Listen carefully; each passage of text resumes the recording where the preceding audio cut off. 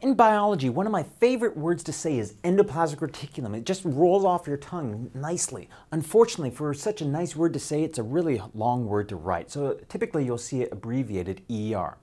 The endoplasmic reticulum, whose name means inside the fluid of the cell network, is just that. It's a network of tubes and sacs of membrane that go throughout the cell.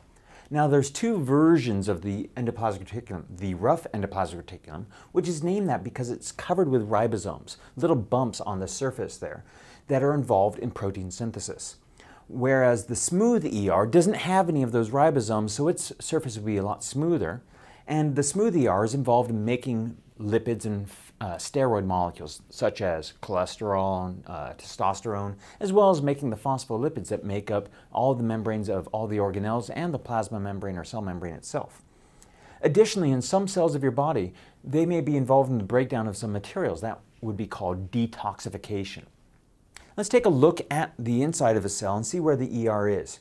If you're trying to find the ER, you'll always be able to find it right next to the nucleus because part of its membrane is actually merged with the outer membrane of the nucleus. So if we zoom in on this, we can see here this green layer here is the nuclear envelope, which has a double layer, and the outer layer just becomes this folded over layer here.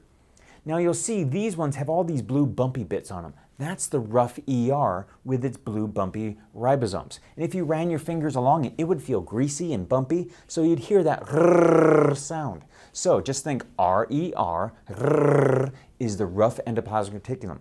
While the smooth ER, which is much smoother, but still would feel greasy because it's made out of all those phospholipids, which are kind of fat, if you ran your fingers over that, it would go slurr, slurr, the smooth endoplasmic reticulum, or SER.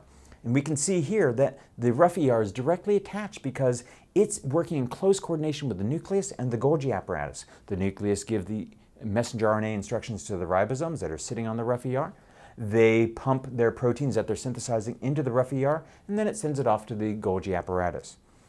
Over here, the smooth endoplasmic reticulum, it may not be directly hooked up to the nucleus like that, although its interior ultimately will connect somewhere to those rough ER interiors. And it is taking in materials that are coming in through the cell, and it's sending off little sacs of membrane out to whatever part of the cell needs them.